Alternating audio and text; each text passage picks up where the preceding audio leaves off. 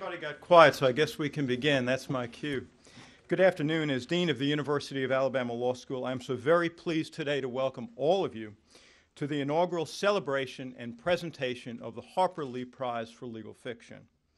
Nell Harper Lee of Monroeville, Alabama, attended our law school in the 1940s and published To Kill a Mockingbird in 1960.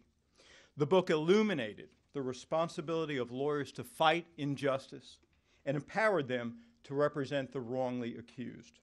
Since its publication, To Kill a Mockingbird has influenced generations of college graduates aspiring to practice law like Atticus Finch to go to law school.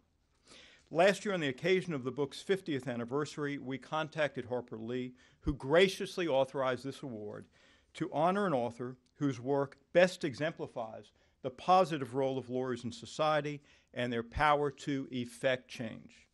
The prize is grounded in the character of lawyer Atticus Finch and his principled and courageous representation of Tom Robinson.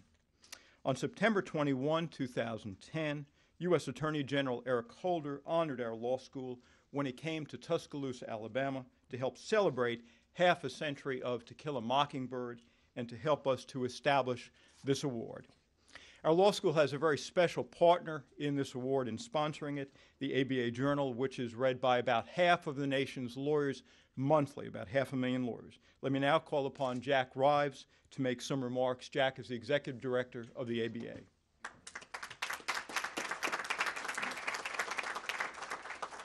Thank you, Dean.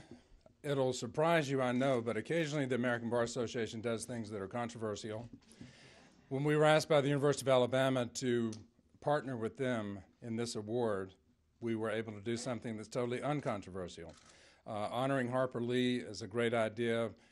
Choosing the writer who highlights the role of lawyers in society is a great idea. And so we were able to define a role for this with the University of Alabama School of Law. We were honored to do so. And it's especially fitting that the first winner be John Grisham, who could have won the award a number of years ago had the award existed at the time. He's a very deserving winner. We're delighted to present it to him. We know there are going to be many future winners who are going to be quite deserving as well. We hope some people are inspired to write the good stories about lawyers from this. But the particular book he wrote, The Confession, I know many of you have read it, is especially timely. It was a remarkably good job. It does tell a very good lawyer story. The American Bar Association is the world's largest voluntary professional organization, and this is one of those good things to do that we were delighted to partner with. So, Dean, thank you and the University of Alabama Law School for the opportunity. Good. Thank you, Jack.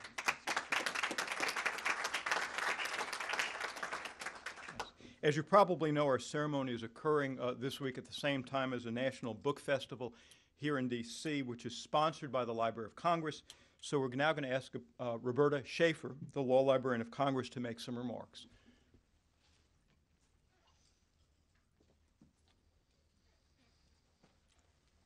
Thank you, Dean, and other distinguished guests. I'm delighted to be celebrating with you today at the inauguration of the Harper Lee Prize for Legal Fiction.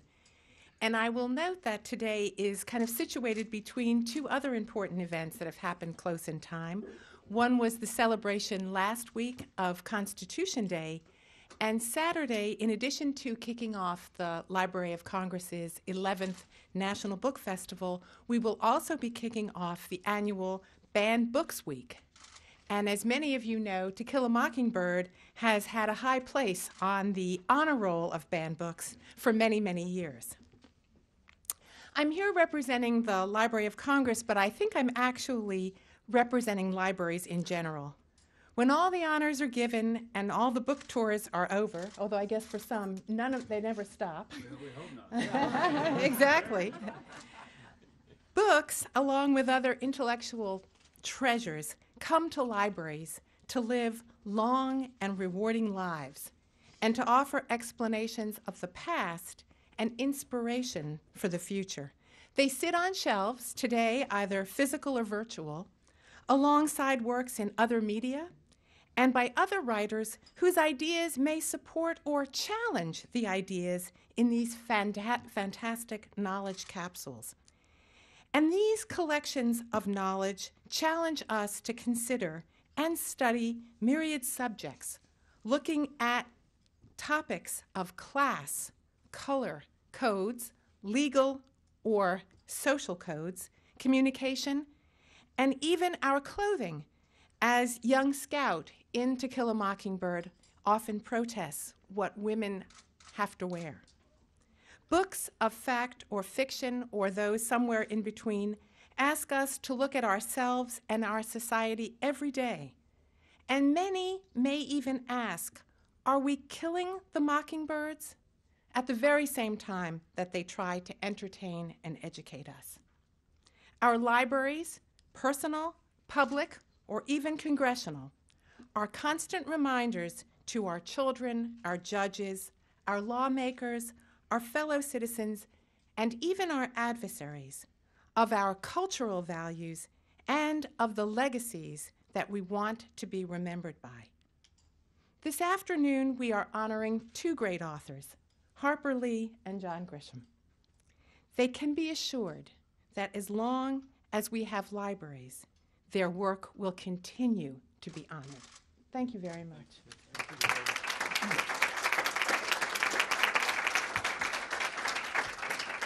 Thank you, Roberta. Looking around this room, we could recognize so many special guests today. I know we have members of the federal judiciary.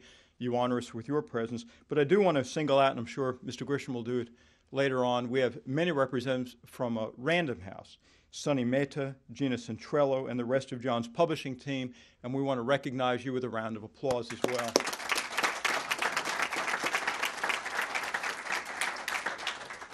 We had an outstanding committee that selected this book. We had so many books nominated.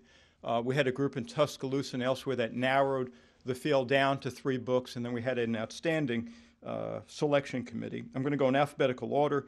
David Baldacci, to my right, whom, of course, is a best-selling author. His first novel, Absolute Power, was published in 1996, was an immediate bestseller. He has since published more than 20 novels and 7 original screenplays with his wife, Michelle.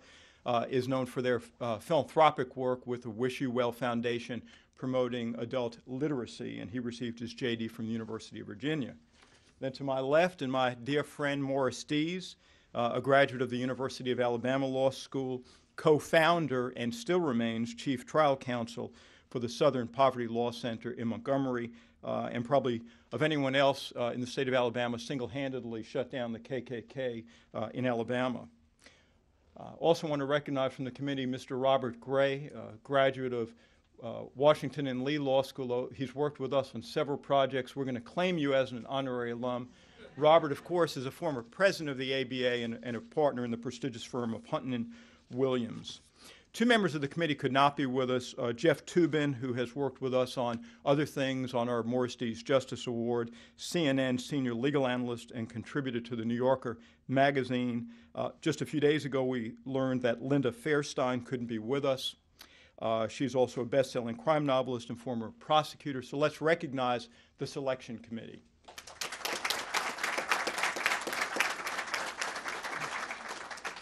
In a few minutes, David Baldacci will lead a panel discussion of the book that we're honoring today, The Confession. So I want to take just a few minutes telling you about the author of The Confession, Mr. John Grisham, although I'm probably just repeating facts that all of you know. The more famous a person, I guess, the shorter the introduction. John Grisham, who's originally from Arkansas, graduated from the University of Mississippi Law School in 1981 and practiced law for nearly a decade, specializing in criminal defense and personal injury litigation. He also served in the Mississippi House of Representatives from 1983 until 1990. As difficult as all of us lawyers know it is to practice law, he somehow wrote every morning before the crack of dawn and published A Time to Kill in 1988. His next book, The Firm, spent 47 weeks on the New York Times bestsellers list and was a best-selling novel, the best-selling novel of 1991. 2 more of his books immediately claimed the #1 spot on that list, The Pelican Brief and The Client. Mr. Grisham has written about 1 legal fiction book a year. 9 have been turned into movies, and he's also written about other diverse subjects such as baseball, an aging football quarterback, and Christmas.